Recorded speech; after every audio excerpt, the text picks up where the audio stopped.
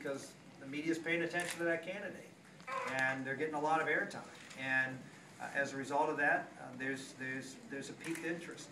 But what will happen with all of these candidates is when that happens, you come under scrutiny, and people will take a look at the whole package. Newt Gingrich is a friend of mine, and I have a lot of respect for Newt. And you know, people are gonna look at all of the things that he's done in his past with respect to his record. They're gonna look at what his proposals are. They're gonna look at his record as a speaker and as a leader, and see whether that's the kind of person or that's the kind of record that we would like to see in Washington, D.C.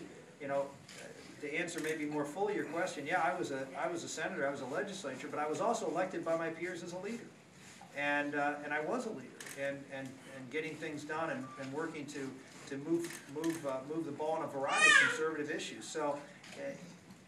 Look at that experience too, match that up with some of the other candidates in the race, and we think we'll do very well.